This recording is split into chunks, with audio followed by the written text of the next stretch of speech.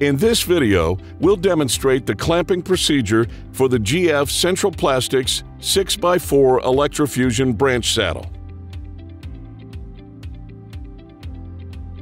This video will demonstrate recommended procedure for clamping using the GF Central Plastics 6x4 branch saddle camover clamp. The same procedure also applies to the use of its 4x4 branch saddle camover clamp. Both GF Central Plastics 6x4 and its 4x4 EF branch saddle require unique clamps. A quick side-by-side comparison of the base EF 6x4 branch saddle and the base of the EF tapping tee demonstrates why this is true. The branch saddle's base is at least twice the thickness of the tapping tee. As a result, the clamp for this branch saddle must be heavier and stronger to conform the branch saddles to the main. With the pipe and fitting base cleaned and pipe peeled using the procedures previously outlined, place the fitting on the main over the peeled pipe. Slide the branch saddle clamp under the fitting and over the ears of the base.